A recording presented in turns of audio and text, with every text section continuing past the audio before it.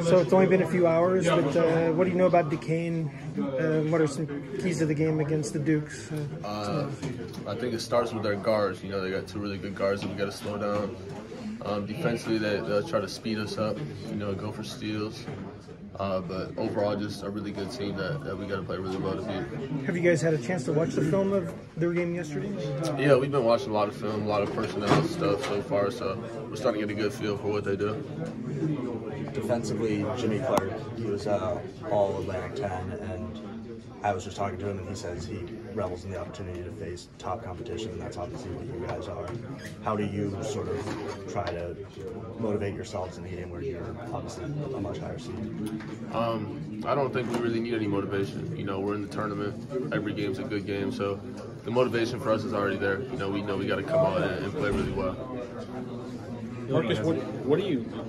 Coach mentioned it yesterday, but when you see Terrence on the floor a couple of times and doing what he's doing from a hustle standpoint, I know he's got 19 in the first half, but does that kind of lift the team even more when you guys see him on the floor doing all those types of dirty work type of things? Yeah, it does. Energy plays play a lot into basketball. So when your best player is the one diving on the floor and sacrificing his body, it feeds into everybody else, and it makes everybody else want to do the same.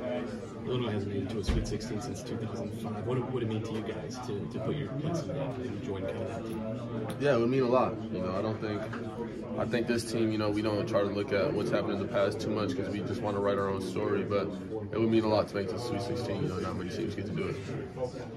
Describe what it's like to play for Coach Underwood. He seems like such an intense guy, just watching him from the media row or TV or whatever. Yeah, he gets intense at times.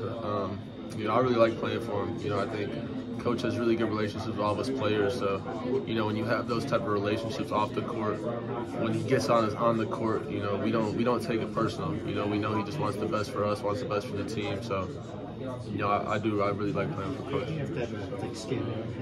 Yeah, for sure. There's times in practice where he tries to get under our skin and he tries to, get us frustrated and kind of get us sped up and all that stuff. But, all he's doing is trying to prep us for what teams like Duquesne are going to try to do to us.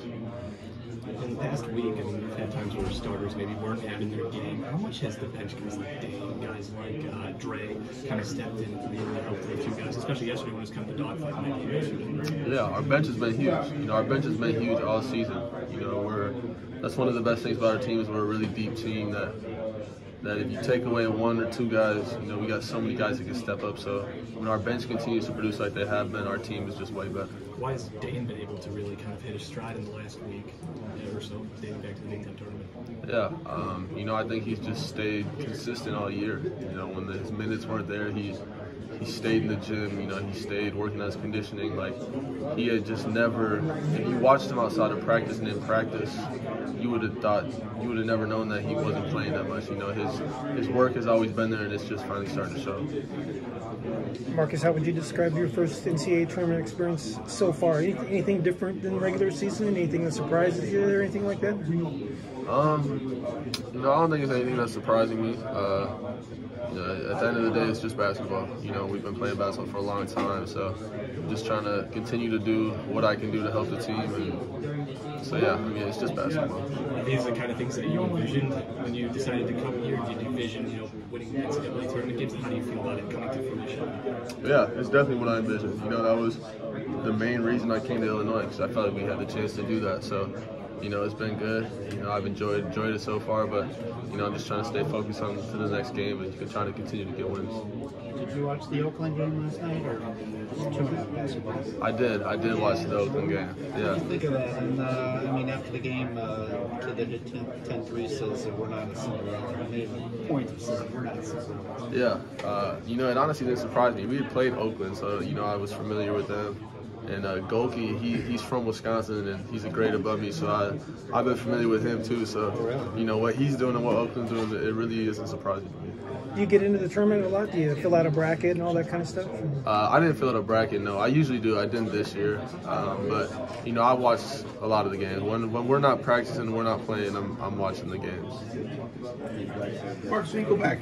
I just remember you at SIU being kind of a big shot, almost a 4. Is that accurate? And when they describe this role to you in the portal, is this what they describe, that you have the ball in your hands more of a playmaker? Yeah, I was a 4 at SIU, so definitely a different role here. Out the portal, you know, they weren't telling me I was going to play point guard. I don't think they thought I was going to play the point guard, honestly. You know, but we had talked about being more on the perimeter and just playing alongside Terrence a lot. But as far as the point guard position, I don't think me or our coaches expected this is kind of how my game would adapt. Are you surprised what you're able to do? Are you surprised you're able to? I mean, did you do this stuff in high school? Are you surprised at what you've been able to do? You know, I've always kind of had a versatile game. You know, even at SIU, if I wasn't playing the 4 and we wanted to go with a really big lineup, I would run point guard every now and then. So, you know, I'd always kind of had a little bit of that background for my game. So, you know, it's not that surprising for me. You mentioned Golke, and I mean, you were crazy under recruited out of high school. I mean, you were kind of begging for an offer, weren't you? I mean, when you go back to that and see yourself kind of where you are now, tell me that story about how you probably dreamed of this and maybe you didn't think it was going to happen. Yeah, out of high school, I just had a lot of low and mid majors offers. So yeah, I had no high majors. So to kind of finally be in this high major situation and on a team that's really good, yeah, I mean, I definitely didn't expect this for myself, you know, 3-4 years ago. Marcus, the transfer portal's lighting up again this year. What's your thoughts on the portal, specifically for opportunities for guys like you, maybe at a mid-major level, a chance to move up to a bigger stage? Yeah, I think the portal can be a good thing, you know, if it's used right. I think some people, you know, go into the portal with unrealistic expectations or, you know, maybe misuse the portal. But for guys that, you know, have a specific thing they're looking for, you know, I think if the portal is used right, it can be really beneficial to players and schools. When I think of the portal, I just think guys all come together, and then you guys have used the word connected since the summer. It happened so quickly that you came from so many different places. Yeah, I put a lot of credit to coach and our coaching staff for that. You know, they wanted to get older, and they brought in guys with the same mindset. You know, when you bring in guys that are just worried about winning games, it's really easy to bond together if you have one common goal.